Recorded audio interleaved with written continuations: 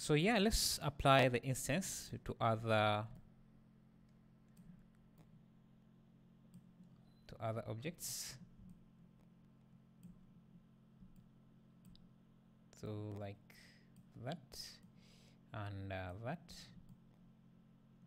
and there. So this is supposed to be this is supposed to be wood, so we can just duplicate this material here and replace this here with wood. So select this, no, select this text.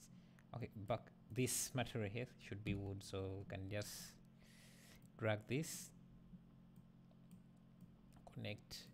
I'm not going to set up tiling for this because I don't think it's the point of the tutorial has been already made, I think. If you want to do that, you can just follow the tutorial. This shouldn't be metallic, so I'll delete that node, and the scratches can stay there. And yeah, save.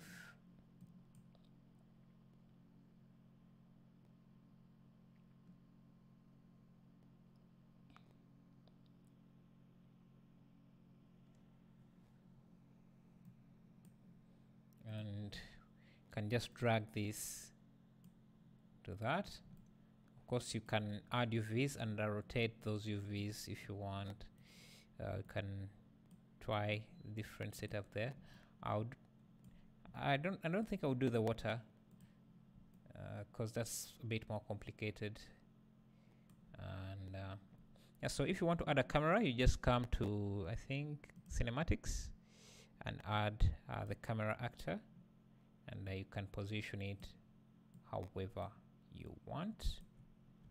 Rotate.